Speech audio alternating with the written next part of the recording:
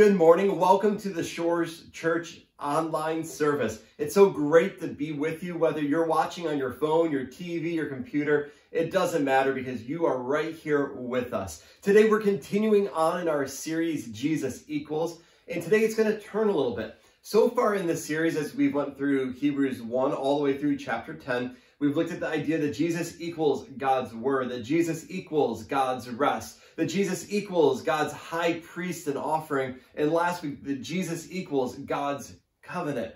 But today we're going to turn it a little bit. We're going to be looking at Jesus equaling something for us. The idea that we're going to be looking at today is that Jesus equals our faith. And we're going to be doing that by looking just at chapter 11. We're going to be going through almost the entirety of the chapter today because this is such a crucial, important chapter in Scripture. It's going to take away the idea that you might have heard that, well, I need to earn my faith or earn my salvation. No, you don't earn salvation. You receive it through faith. And this is the idea that we're going to be talking about today, that Hebrews 11 is a biblical hall of fame, and it's really a hall of faith. We're going to be looking at individuals who had faith in God when it looked difficult, when it looked hard, and because of their faith, they got to see awesome breakthroughs. And it's the same thing for us today. If we will simply have faith in God, we will see incredible things happen.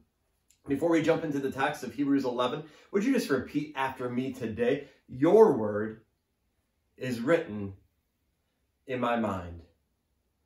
Your word is hidden in my heart. Your word is a lamp unto my feet and a light unto my path.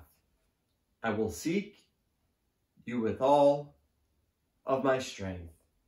I choose to live my life according to your word. Your word, O Lord, is eternal. Well, let's go ahead. We're going to jump right into Hebrews 11. We're going to start by looking at verses 1 through 3. So would you read this with me this morning? Now, faith is the assurance of things hoped for, the conviction of things not seen.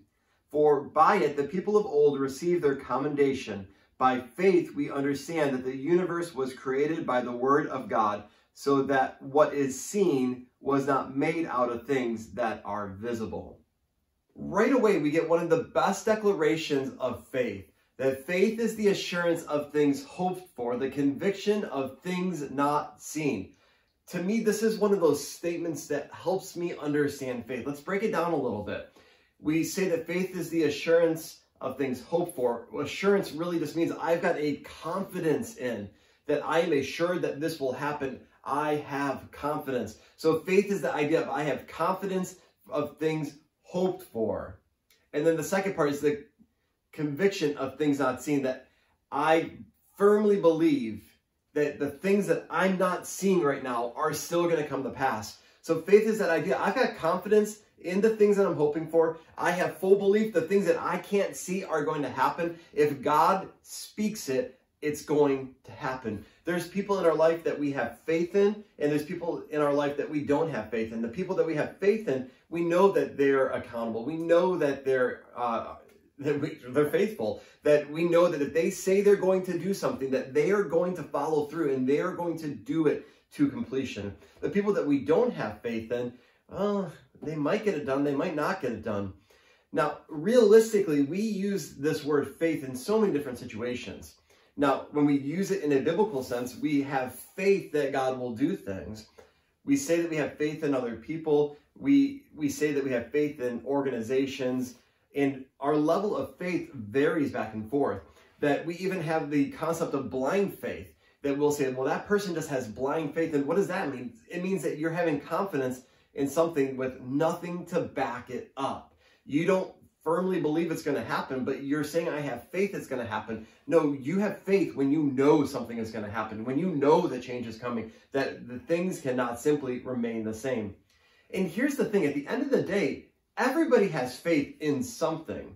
Don't let anybody else ever tell you otherwise, that Christians and non-Christians alike have faith. That as a Christian, I have faith in God. I believe that if God's word says it, that God's word is going to come to pass and that it is true. That somebody who would say that I have faith that there is no God, that would call themselves an atheist.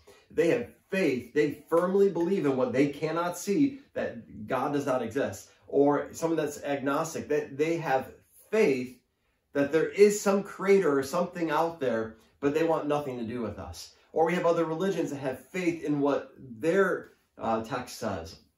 But I have faith in this text, in God's word, because I've seen it come to pass. I've seen things that written come true, that I see the prophecies come true. I've experienced things in my own personal life that I know have come to pass. Now, here's the thing. Even I'll say this, as a scientist that would say, well, I believe in the Big Bang.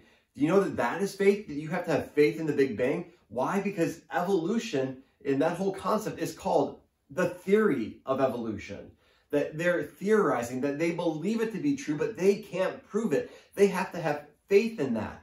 And to me, it is substantially easier believing that there's an almighty God who loves us, who created everything, than in a random explosion where goo went all over the place and all of a sudden it all somehow came together to create complex organizations on itself. You want to have an example? Take a watch, break it into all its pieces, all its screws, all of its intricacies, throw it in a bag and shake it, and you're not going to get a completed watch.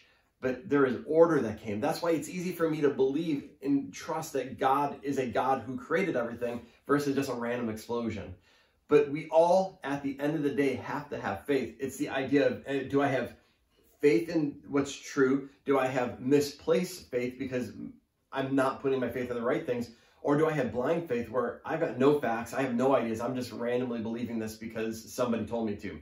And ultimately, here's the thing, it's why I always bring it up. You need to study God's word so you know it's true for you, not because I'm saying it or because a family member says it, but because you have experienced God on your own and you know it to be true, that your faith is based off of your relationship, not anybody else's relationship.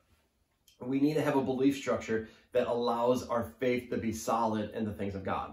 So now as we go through the rest of this chapter, what you're going to see is individuals who had experiences, they had personal relationships with God, and that's why they would put their faith into those things. So let's go ahead and we're going to read Hebrews 11 verses 4 all the way to 31. So read with me right now.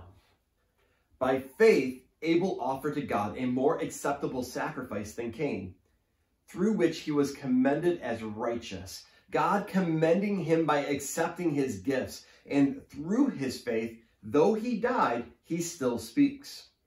By faith, Enoch was taken up so that he should not see death, and he was not found, because God had taken him. Now before he was taken, he was commended as having pleased God. And without faith, it is impossible to please him, for whoever would draw near to God must believe that he exists, and that he rewards those who seek him. By faith, Noah, being warned by God concerning events as yet unseen, in reverent fear constructed an ark for the saving of his household. By this he condemned the world and became an heir of the righteousness that comes by faith. By faith, Abraham obeyed when he was called to go out to a place that he was to receive as an inheritance.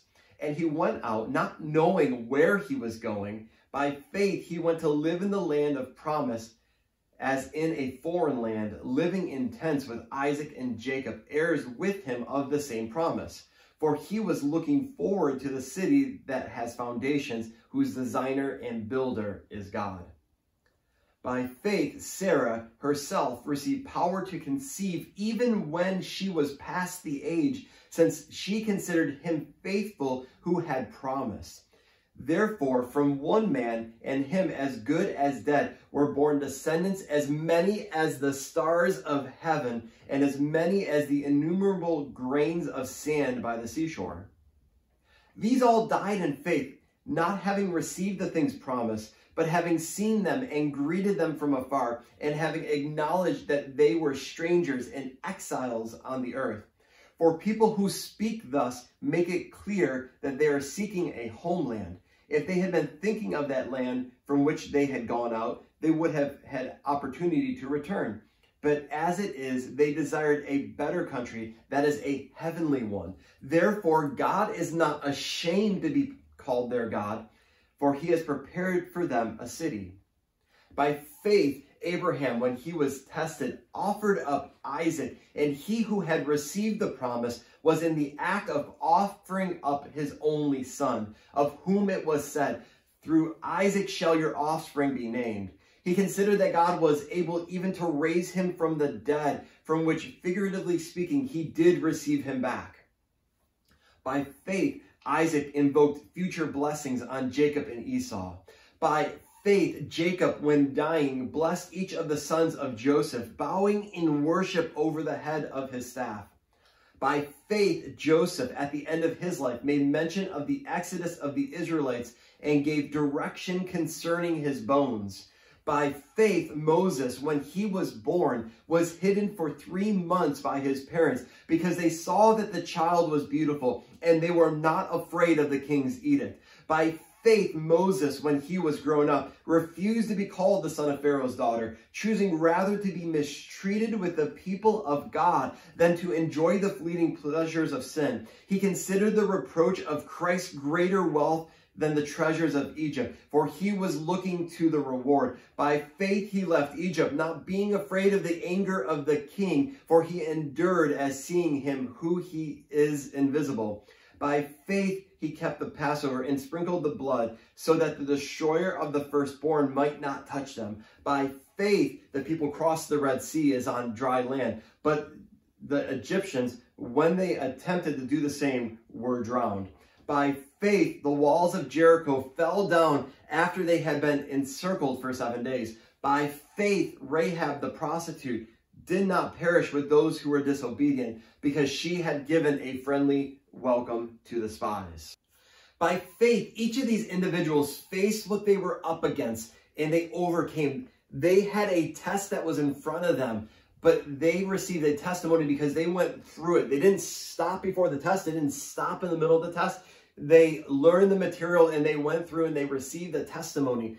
And one of the things that we can pull away from this passage of scripture is this, is that your life is going to throw difficult things at you, things that you can't see, that you might be in the middle of one of those moments right now. You don't know what to do. You don't know how to get out of it. But we can know that if we put our faith in God, that we know that God is going to be capable of pulling us through that God is going to teach us something, that God is preparing us for something, and that if we put our faith that God will see us through that situation and we'll be better on the other side of that situation, that we might feel like this is a desert season, that things feel dry, that things feel barren, that things feel like there's no life, there's no hope, but that God can get us through it. And then when we're on the other side, we'll understand that season, and then we'll be able to help other people through that season as well.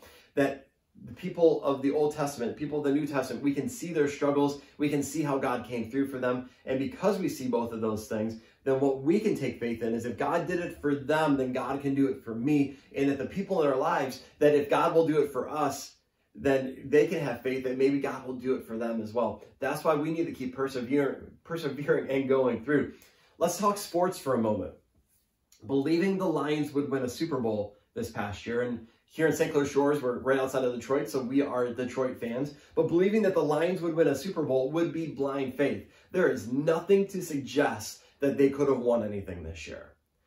Now, you could then say the Green Bay Packers, that I might have faith in the Green Bay Packers, that they have a better quarterback, they have a better team, they have a better coach, and they had a better season, that they were going into the playoffs a potential Super Bowl team. But that would have been placing your faith in the wrong thing. And now we look at a situation that we have Tom Brady, who went from the Patriots down to the Buccaneers, and he had a team where it was full of a lot of new players, either to him or new players to Tampa Bay. That you had COVID, so they had less practices, and it was a really unique season this past year. And that Tom Brady, by the way, is 43 years old right now. And so he leads his team all the way to the Super Bowl, and they win the Super Bowl. And this is his 7th Super Bowl win in 10 attempts. And just for the record, there's only been 55 Super Bowls, and Tom Brady has played in 10 of them. So when we look at it of, do I believe in the Lions? Do I believe in the Packers? Or do I believe in the Buccaneers? There reaches a spot where you have to say, I've got faith that as long as Tom Brady is playing, that there is potential for him to win a Super Bowl. And when we look at it through that lens, we start even seeing things scripturally. Is that so often we might place our faith in something that there's no bearing for the faith and have blind faith.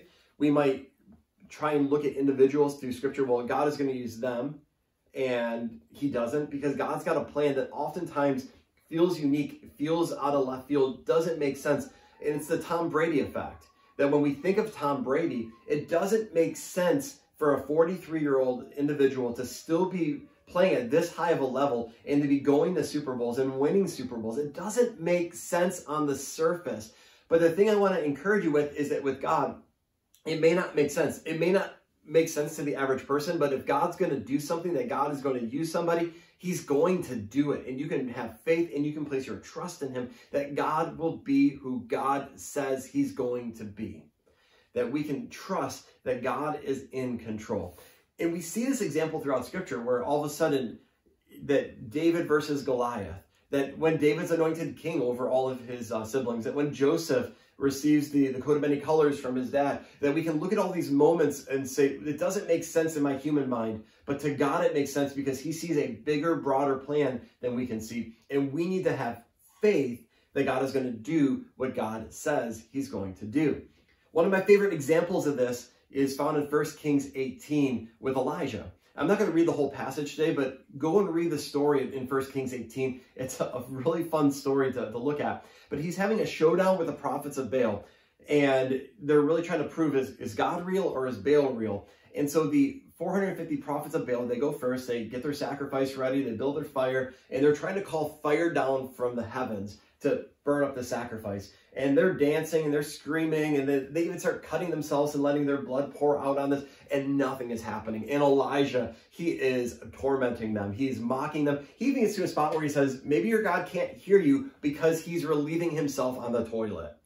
That's where he goes. He is mocking them. And then it's his turn, and he has full faith. He has full confidence that what he can't see yet, he knows that God is capable of doing. He knows that God can come in and do an incredible thing. And so he builds his sacrifice. He has a trench dug around it that is deep enough to hold 4 gallons of water. And then he pours water over the top of the fire, over the sacrifice, until this trench is completely filled with water. So there's a trench around it. The water is soaking wet. The sacrifice is soaking wet. And by the way, we are in the middle of a 3.5-year drought, and he uses that much water. He is putting everything on the line, because if he can't deliver from God Almighty in heaven, then he is making a fool of himself. But he does this, and he calls down from fire from heaven, and it comes down, and it happens instantaneous, that he sees what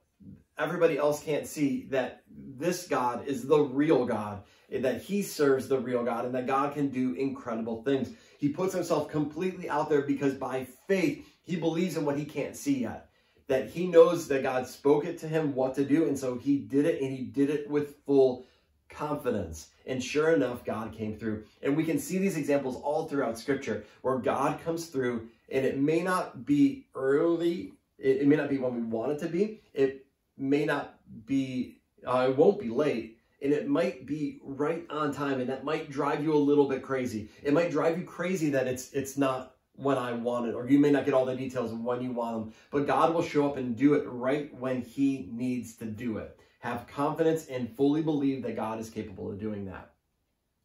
Now, I want to get to the end of Hebrews 11, and I want to go a little bit even into chapter 12, because I want you to hear this, this passage this morning. But let's start by doing Hebrews 11, 32 through 38, and then we'll jump into chapter 12 in just a moment. So 11:32 says this, "And what more shall I say? For time would fail me to tell of Gideon, Barak, Samson, Jephthah, of David and Samuel and the prophets, who through faith conquered kingdoms, enforced justice, obtained promises, stopped the mouths of lions, quenched the power of fire, escaped the edge of the sword, were made strong out of weakness, became mighty in war, put foreign armies to flight. Women received back their dead by resurrection. Some were tortured, refusing to accept release, so that they might rise again to a better life. Others suffered mocking and flogging and even chains and imprisonment. They were stoned. They were sawn in two. They were killed with a sword. They went about in skins of sheep and goats, destitute, afflicted, mistreated, of whom the world was not worthy, wandering around about in deserts, in mountains, and in dens and caves of the earth. It doesn't matter what life is going to throw at me because I will overcome. I will overcome whatever comes up against me. Not because I'm great, not because I'm worthy, but because I serve the one who is great and the one who is worthy. And I can place my trust in him. That we look at just that passage again, the fact of we can think of individuals like Daniel who's thrown in the lion's den. He's not worried about what happens to him because he believes that God can take care of him in the lion's den. And that he believed that God could shut their mouths. And if God doesn't, then he gets to go to eternity with God in heaven. That we have Shadrach, Meshach, and Abednego who were willing to go into the fiery furnace because they weren't going to bow down to Nebuchadnezzar's statue. That they would rather be thrown in because they know that God could protect them and save them. And even if God doesn't choose to, then God's still worthy to be praised. That we can place our faith and our trust in a God who is watching out for us, who's taking care of us, and we need to have no doubts. So when you face something today, and you might be facing something today that feels big, it feels scary, you don't know how to get through it, have faith. Have faith that God can do exactly what he says he can do for you this morning. This then brings us to Hebrews chapter 12, 1 through 2. This is the kind of the key that ties all this together. Because if you remember, I said in the beginning, today's message was Jesus equals our faith. And I want you to hear it. Hebrews 12, 1 through 2 explains this. Listen to this right now. Therefore, since we are surrounded by so great a cloud of witnesses, let us also lay aside every weight and sin which clings so closely, and let us run with endurance the race that is set before us, looking to Jesus, the founder and perfecter of our faith, who for the joy that was set before him endured the cross, despising the shame, and is seated at the right hand of the throne of God. Jesus is the author, the perfecter of our faith. And we can place our trust in God because we have Jesus. Jesus equals our faith. We have Jesus who came down, that he lived the sinless life, born of a virgin, died the death that we should have, resurrected, went back up into heaven, preparing a place for us and coming again. We can trust God that Jesus is all we need, that Jesus is our faith. That for the longest time in the Old Testament, they had faith in what they couldn't see. We may not be able to see Jesus and have this normal, like in-person relationship with him, but we can experience him through his word because guess what? Jesus equals God's word. So when we spend time here, we start understanding who Jesus is. As we understand who Jesus is, our faith grows. As our faith grows, we go out and do greater things for God because Jesus said that we would do greater things than Jesus even did.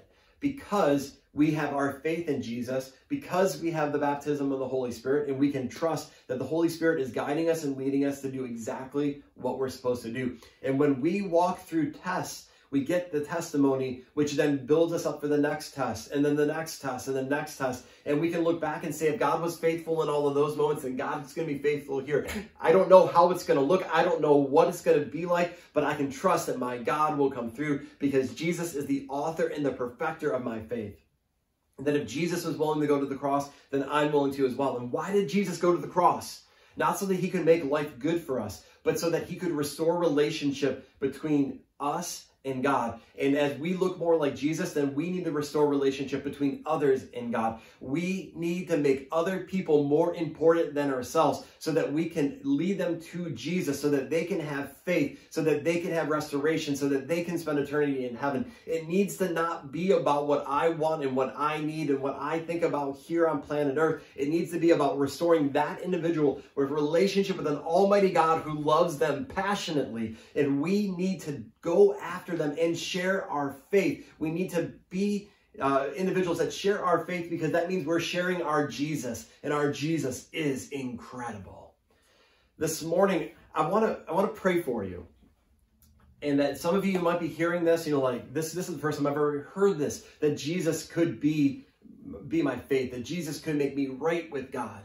And he can do it today simply by saying, Jesus, come into my life. Would you change me? Would you transform me? Would you make me look more like Jesus? But then I think that there's some others of you that you're going through life's difficulties right now, through a struggle, that we can think of individuals like Sarah who struggle with pregnancy. We can look at individuals like Moses who are leading people through a difficult time, that we can look at examples like Elijah who is in a religious showdown with somebody and is trying to prove that God, this is who God is.